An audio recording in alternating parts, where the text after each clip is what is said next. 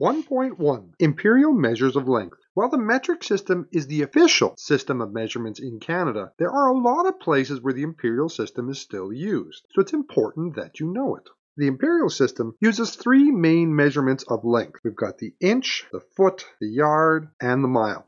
We've got abbreviations right there, inch, foot, yard, and mile. It's important that when you look at the abbreviation for mile, that it's MI. If you just put an M, that stands for meters, not miles. As some reference, an inch is about the length of the first knuckle of your thumb. A foot is about the length of your foot, and there are 12 inches in a foot. A yard is about the span of one of your arms, not both, one of your arms. There are 3 feet in a yard and 36 inches in a yard. And a mile is the distance you can walk in 20 minutes. A mile is 1,760 yards or 5,280 feet.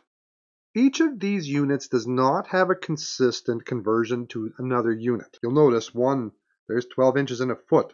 There's 3 feet in a yard. There's 1,760 yards in a mile. It's not consistent like the metric system. Now, if you're interested, you can go look it up. Every one of those conversions has a story behind it and a reason for why it is what it is. It's interesting, but outside the scope of this lesson. We're going to work through these and help you get used to converting between one and the other. Just a couple little notes. We've got some shortcuts we use for inches and feet because they're often used, especially in the construction industry. Inches, if I want to say 5 inches, my short form is to put 2 little ticks. If I want to say 5 feet, I put a single tick. That's the short form for inches and feet. We don't have a short form like that for yards or miles. Another thing that's really good to know is your 12 times table. This makes converting between inches and feet a lot simpler if you happen to have these times tables memorized and more. Let's go through some conversions. First question, we want to convert 7 yards to A, feet, and then B, inches. So it's important to know your conversion factors. When I'm looking at feet and yards, I know that 1 yard equals 3 feet. So in order to convert from yards to feet, I'm going to take my 7 yards, and because there's 3 feet in a yard, I'm going to times that by 3 feet per yard. When I multiply them together, I've got 21 feet. Or if I want to use the short form, I can write it as 21 feet. Either is acceptable, but if you're going to use the tick mark, make sure it's clear. If I want to convert 7 yards to inches, my conversion factor is 1 yard equals 36 inches. I end up going through the same process. I've got 7 yards, times that by 36 inches per yard. Multiply those together, that gives me 252 inches. Or if you want to write it the short way, 252 inches. And there is my correct answer.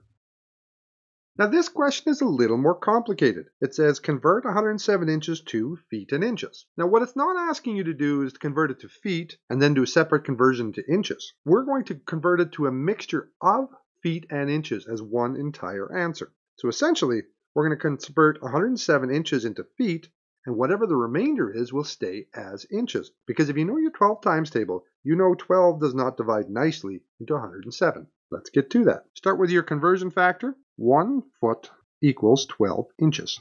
So if I have 107 inches, and I want to know how many feet are in that, I'm going to check how many times does 12 go into 107 nicely. Once again, this is easy if you know your 12 times table, but if you don't, we're going to take that. We're going to divide it by 12 because there's 12 inches in a foot. Let's do that division. 107 divide by 12. So I have 8.916 repeating. When we're converting to feet and inches, we don't want any decimals. So it goes in 8 times. It almost goes in 9 times. So we've almost got 9 feet. But this almost piece, this 0.916 repeating, we have to convert back into inches. So how I like to do that? 12 times 8 equals 96 inches. So if I take all of my even numbers of 12 out, I've got 107 inches minus 96 inches, which leaves me with 11 inches left over. This 11 right here is the remainder. When we divided 107 by 12, we got 8 with a remainder of 11. So that makes our final answer, 8 feet and 11 inches. Or if you write it the short form, 8 foot 11. There's my final answer. I write some notes on the process. We start with the conversion factors. Next, we found out how many complete feet there were in our inches. And lastly, once we took out those complete feet, we were looking for how many inches were remaining. There's a way to do this all on your calculator. Let me go through that. If I have 107 inches and I divide by 12, I get 8.9. I'm going to subtract the 8 from there. There's my remainder. And if I've got 12 inches per foot, I would times that by 12 because that was the conversion factor we used earlier. There's my remainder. 8, remainder 11. Part B of the question asks us to convert 107 inches to yards, feet, and inches. Once again, this is not asking me to do 3 separate questions. It wants me to take that 107 inches and break it down into how many full yards, how many full feet, and how many remaining inches. Let's start with our conversion charts. 1 yard equals 3 feet. I could also use 1 yard equals 36 inches, but this time I'm not going to use that. And the other one I need is 1 foot equals 12 inches. In part A, we already figured out how many feet and inches of that is. I've got 8 feet and 11 inches.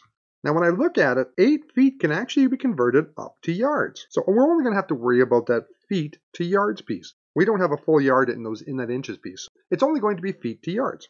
So we're going to go through the same process. How many full yards are in that 8 feet? So if I do 8 feet divided by 3 yards per foot, I end up with 2.6 repeating. So that means I've got 2 full yards. In fact, I can even go so far as to start writing it down. I've got 2 yards, some feet, and 11 inches. Okay, now let's go back and figure out what that remainder is.